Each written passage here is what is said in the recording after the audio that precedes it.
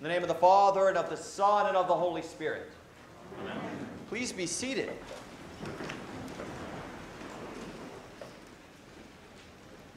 So there was a pastor who decided he absolutely needed to take a Sunday off. And so he arranged to take the Sunday off, and he needed to go and be by himself in the wilderness. So he went hiking, and he was having a great hike. It was a beautiful day, and he was about 2/3 the way up the mountain, and all of a sudden he heard a rustling over in the distance, and he walked up, and he saw that it was a bear. So he started to run as fast as he could, but he realized the bear was faster than he was, so he dropped to his knees and did what came naturally. He prayed. And he prayed very specifically. He prayed that he hoped that the bear would find faith, would accept Christ. And his surprise and relief, all of a sudden, he looked over, and the bear got down on one knee and put his hands together, crossed himself, and said, "Bless this food to our use and us to thy service." It took me over an hour on the internet to find a clean joke to tell. And since you're laughing, I'll tell you the one that was on the cutting room floor. Similar topic. A priest at the very last minute calls in sick because it's such a beautiful day. Decides it's a perfect day to go play golf. And so he goes out to the golf course, and there's absolutely no one there because everybody's in church. And he sets up on the first tee, and it's absolutely perfect for golf. And Peter's upstairs saying to God, "You're not going to let him get away with this, are you?" He says, "Don't worry about it, Peter." And so he swings back, and he nails it. I mean, the perfect drive, and everything falls into place. The wind is at his back. He catches an incredible roll. It keeps going into the hole. A 405-yard drive into the hole. And Peter says to God, "You let him have it?" God says, "Who's he going to tell?"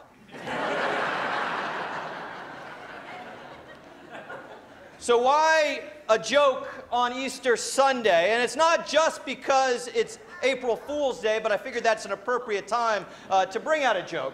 But it's a 1,600-year-old tradition called the Paschal joke.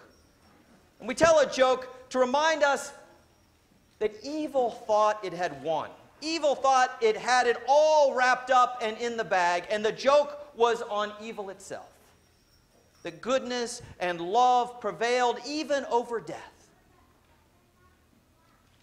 You know, maybe the practical joke is not the jokes that have been told, but maybe it's the joke that Mark tells.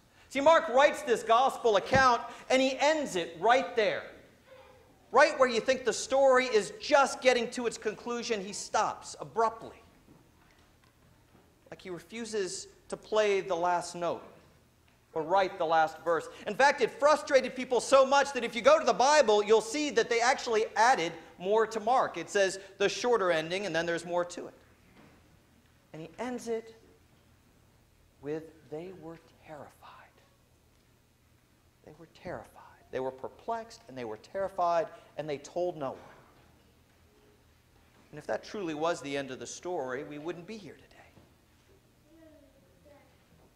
You know, it reminds me of this priest in Louisville. He was this Catholic priest in a very Catholic city, and he was absolutely beloved. He was a great storyteller, and he'd been in the area for about 30 years, and everybody knew him. And on Christmas, his church filled like you've never seen a church. Thousands of people would come to his church. And so he got up and he started telling the most incredible story, and he was weaving together every detail, and it was going perfectly, and it got to the point where everybody is at the edge of their seat. I'm sure you get that when I'm preaching too, but it's and then he just sits down. And then during the announcements, he says, "Oh, by the way, I'll finish the story next week," to see how many people would be there the next Sunday. Or maybe Mark is more like this story, this wife and mother of three with 3 young children around, and she was married to an incredible man, an incredibly talented composer. But this composer had one difficult personality trait. He was great at what he did because he was relentless, because he was a perfectionist. And when he started composing, he couldn't stop until it was perfect. Sometimes that would be 4 or 5 in the morning. And all was great until they started having children. And if you've been around in the morning, it's kind of a busy time. And she was losing it. She said, every morning I'm making 3 lunches, I'm getting breakfast, I'm getting kids out of bed, and he's just gone to sleep. We've got to change this. So she talks to him and says, come on, we got to do something. He said, that's what I do. That's what I do. Once the creative energies start going, I have to go until it's absolutely perfect. And she tried everything. She tried getting him to shut down way earlier, but nothing worked. Now, she also was a capable pianist, and so what she decided, she'd open all of the doors in the house, and she'd get on the piano, and she'd play some of his favorite compositions. But she'd play all the way up to that last key, and then she'd just wash her hands and walk away. And he couldn't stand it. He got out of bed, and he got down and got on the piano and finished the tune. And she said, well, you're up, honey. You know. I think Mark is doing that to us. Is asking us to be part of the story, asking us to play the next note. Mark starts with Jesus' baptism as if inviting all of us, as we think about our own baptism, what does it mean? What's our role in the story? Are we in? Are we committed? Now, I talked a lot during Lent and during Holy Week about seeing the cross differently this year, seeing the cross as I turn on the news and I see all of the barbs across political lines. I see all of the reasons for anxiety and all the things that seem out of sorts in the world. And I see that as one bar in the cross. And I see the other as God's love-drenched dream for us. And that those two on Good Friday collide. God's love and dream for the world to be more than it is collides with the harsh reality of the way that we sometimes are. And on Good Friday, those two are forever forged together. Light and darkness, the reality we live in, and the reality that could be. That shroud is torn in two, and that light and that truth and that vision, that dream that God has for us is never apart from the reality we live in.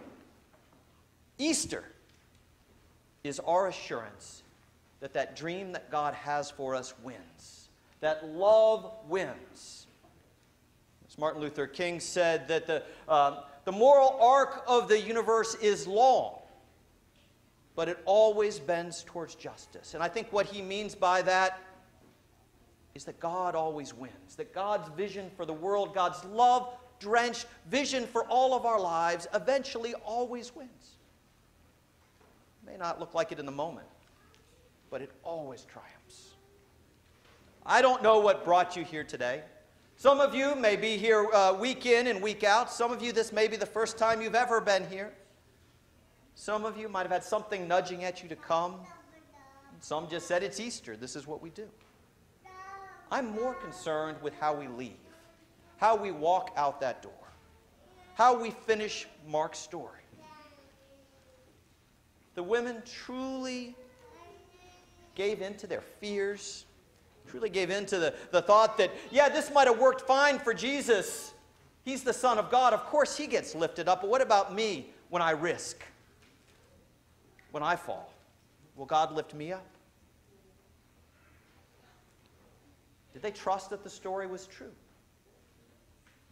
Did it hold in their own life? If they truly went away and forgot it ever happened, we're not here. And I need to be here because I need to believe in a universe where love wins, where God is at the helm, where truth and light and goodness is the prevailing force in the universe. Father Randolph talked on Palm Sunday about Abraham Lincoln. There's another story about Lincoln that's told, and it was a little bit earlier in the story as he's trying to hold the nation together amidst war, and he says, I am not convinced about the abolition of slavery. He says, I feel as president my most important duty is holding together this union. And if it means that the best way to accomplish that is that all slaves go free, so be it. And if it means that no slaves go free, so be it. My primary responsibility is to hold together this union. And if it means some slaves go free and some do not, but it holds together the union, then that's my sworn oath. Frederick Douglass heard these words and he was despondent. He was having lunch with Sojourner Truth, and it said that he was slouched over with his head in his hands, saying, if Abraham Lincoln isn't on our side, then we have no hope. If Lincoln isn't for the abolition of slavery, full stop, then it's over. And he just had his hands there, holding his head up. Sojourner Truth said to him, Frederick, is God dead?